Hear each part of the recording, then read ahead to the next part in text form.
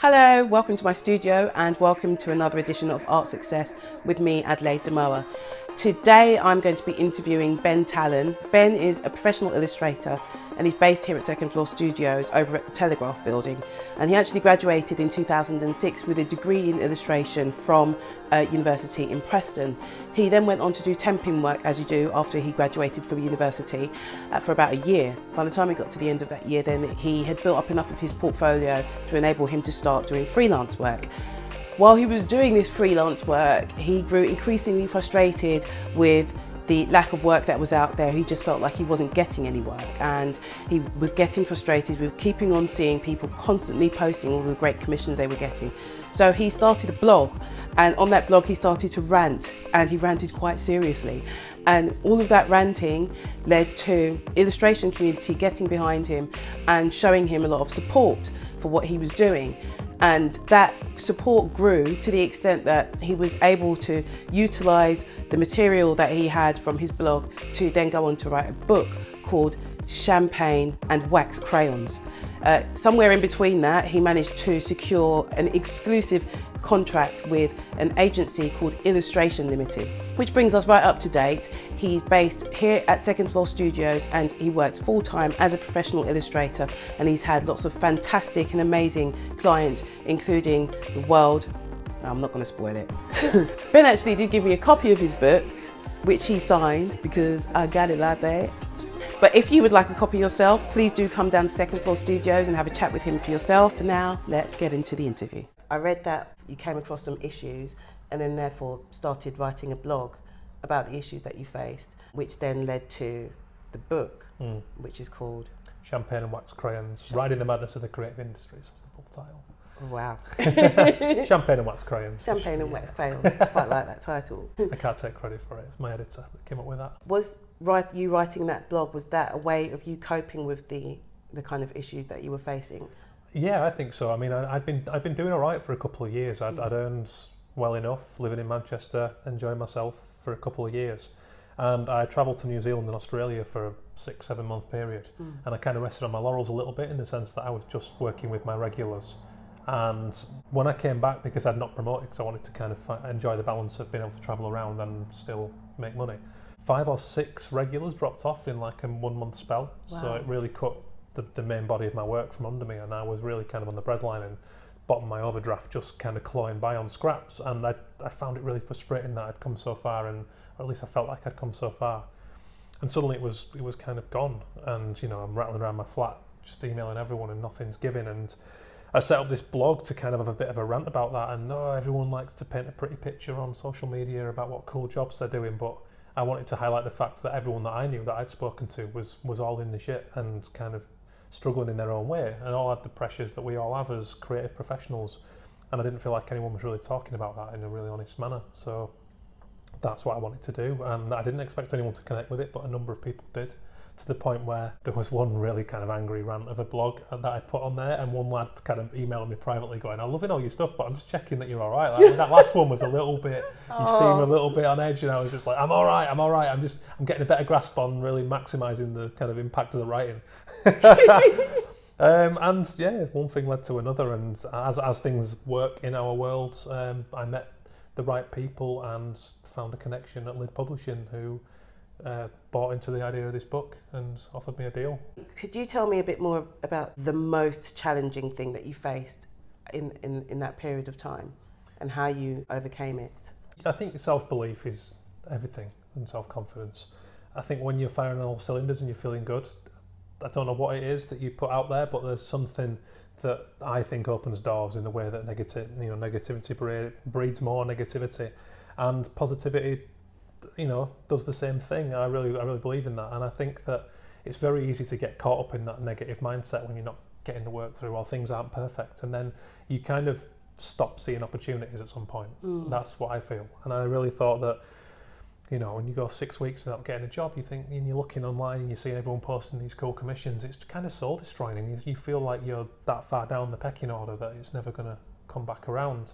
So I think staying motivated and staying confident is really hard, and something that everyone finds challenging. At least everyone that I've spoken to, you know, I meet guys that have been in the industry for 30 years, and they're still worried about where next week's work's coming from, you know, which is both encouraging and daunting. It depends how much you want it. That's enough to break some people completely. For others, it's kind of like, well, actually, we've got something in common there, and these guys are doing amazing things, so I can do it. So I really think self-motivation and self-belief is probably the biggest challenge when you're going through times like that.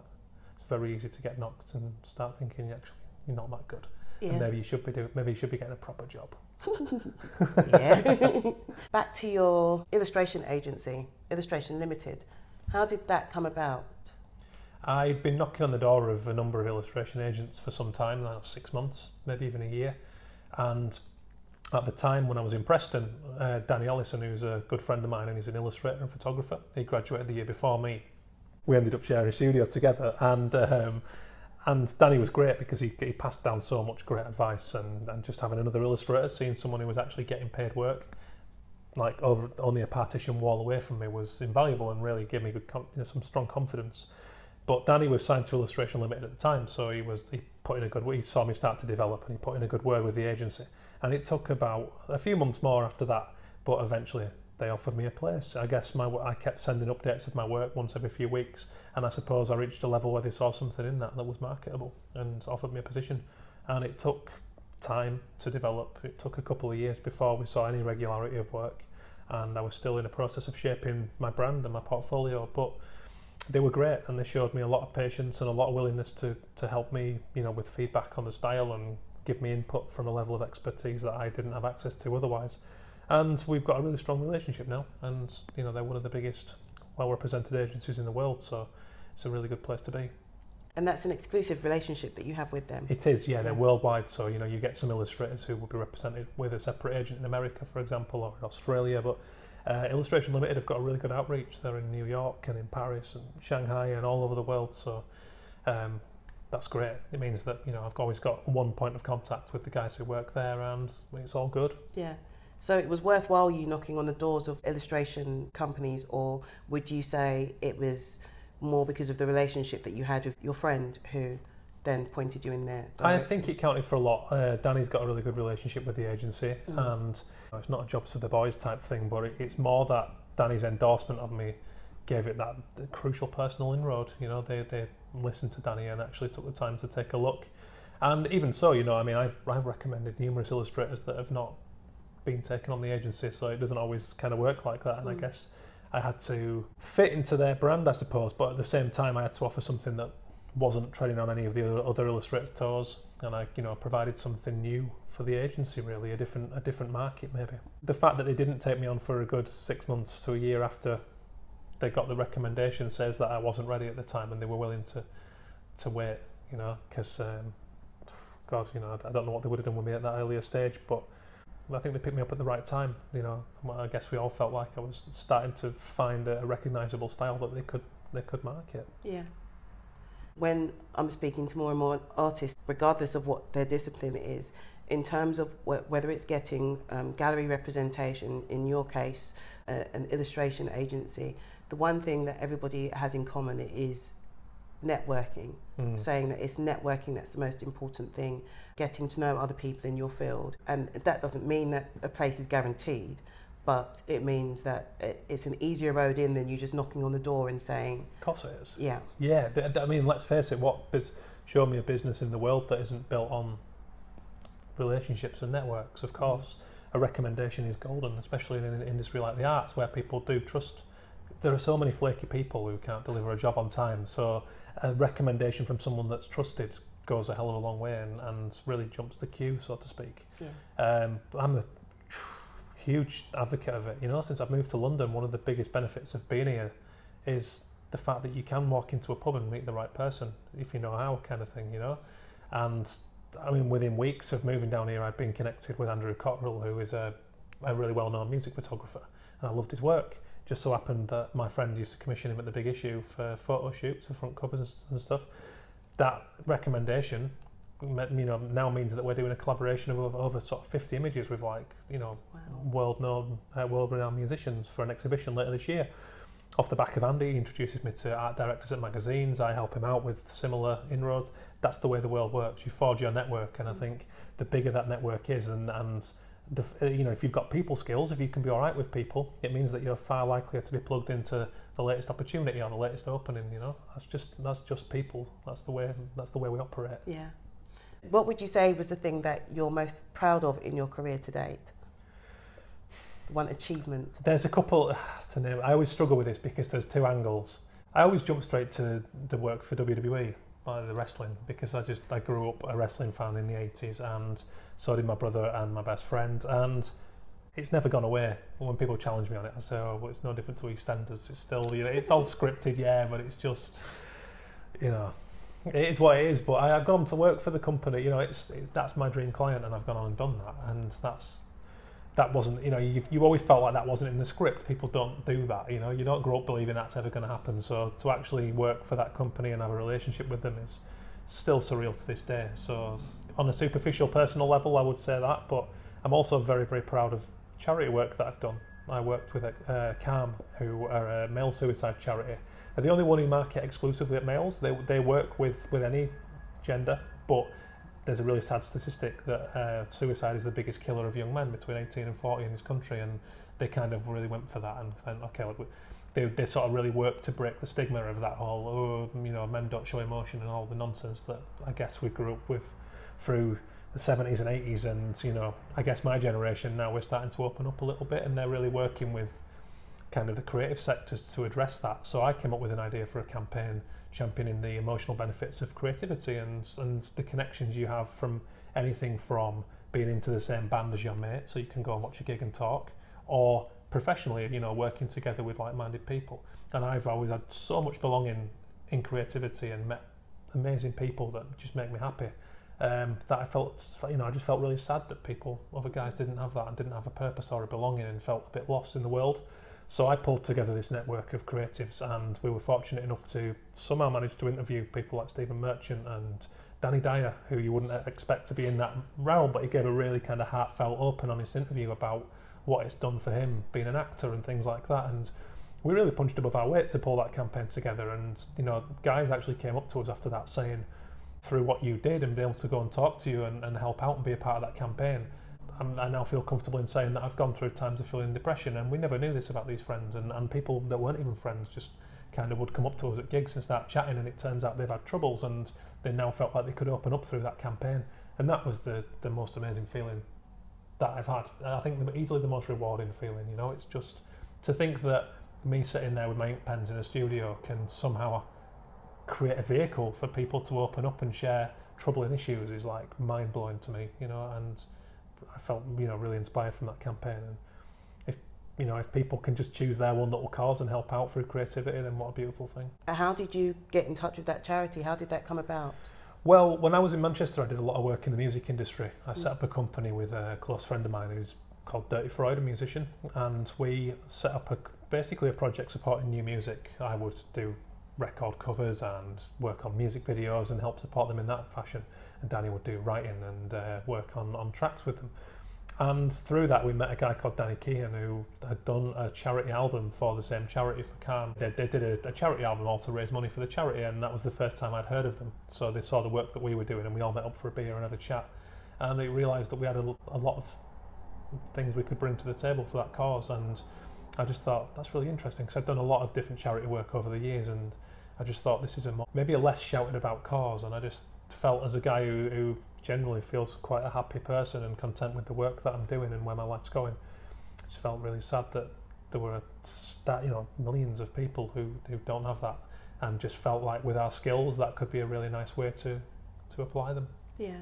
So I called them up and basically told them, I said, look, I'd like to just come and chat with you, and we came down to London, and I've done many more things since, and we have a nice relationship, and they really kind of turn to musicians and sports personalities and other outlets like that to champion getting things out and talking about things. Amazing. Mm-hmm. Really nice. And then back to your other achievement, the WWE, how did that come about?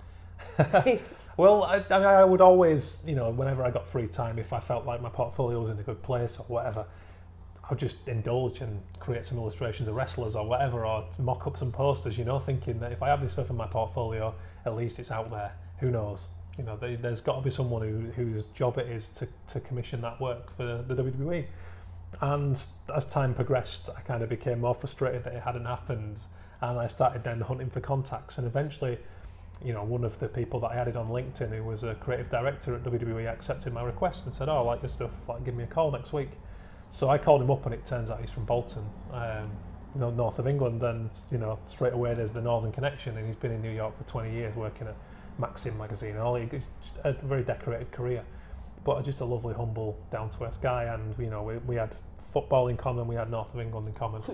So we started talking, and we would start messaging each other about how rubbish our respective football teams were, and just struck up a bit of a friendship. And he said, "Look, you know, be patient with me. It's a corporate brand, and it'll take time to even get anyone to pay attention to what you're doing, but I really think it could fit with some of the things we're doing." And true to his word, he did. About 6 months later, he commissioned me to do a portrait of The Rock. Wow. Yeah, and then, you know, we've then struck up a really good dynamic, and his experience has opened my eyes to lots of different ways of using my work. So I've done set designs for photo shoots, I've done stuff for the website, and he's really kind of helped develop me as a professional as well, you know, way beyond just the superficial commission for the company. But, you know, we're good friends now, and we're always kind of sharing work and coming up with ideas, and that's a really valuable relationship. Amazing. That's actually a really inspiring story. Yeah. It's like a childhood dream come true. It really is, yeah, it truly is, and I don't think I've ever fully processed it. You know, it's one of those things that just always seems surreal. Yeah. Oh, last question. What advice would you give to any young people wishing to follow in your footsteps as a professional illustrator? Biggest piece of advice, and I always give this to anyone who gets in touch looking for advice, is to not compromise on you. Keep searching for and championing what's unique about you. So if there's something that you go away and do in the evenings, for example, put it out there. Don't, you know, put that into your work. You've got this unique journey through life, as we all have. Unique character set, sense of humour, people you've met, places you've seen. Try to ignore trends, because trends come and go all the time, and you'll be lost with them if you start to become a trend yourself. Try to find something that's truly you, and I think that will connect with a large number of people. So I always say, like, find your inner weirdo, you know, and it's a beautiful thing. You know, when I see like a really quirky original project, I kind of get envious that it wasn't me that came up with that. But you can't, because that's theirs, and you have to find you. So don't mimic, and be unashamed about who you are, and find a unique way of channeling that into whatever it is you do. It doesn't matter if you're a musician, a designer, an illustrator, but especially as an illustrator, it's a swamped market. There are so many good illustrators, and it's very easy to look on portfolio websites and go, my God, I'm outnumbered by brilliant people, which we all are, and we all feel that way. But just look at what makes the really successful people successful. They've found something that's unique and embodies their character. So retain that and hold dear to it. That's the biggest piece of advice I can give.